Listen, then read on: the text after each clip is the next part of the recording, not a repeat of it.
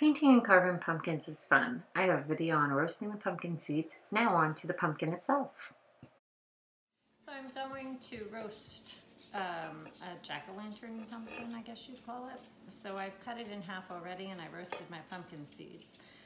And I have instructions and video on that as well. But I'm just slicing down the pieces so you can see them.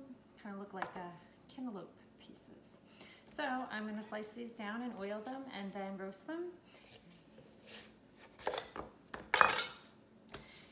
Since this pumpkin was not huge, it is easy to carve. It's not as difficult. It's kind of like slicing a watermelon. So this pumpkin has been roasting in the oven for about 30 minutes. And it looks like it's done. It's very easy to pierce.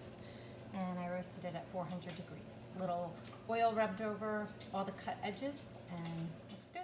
Then cut it off the shell and serve it with butter, salt and pepper, or maple syrup and brown sugar.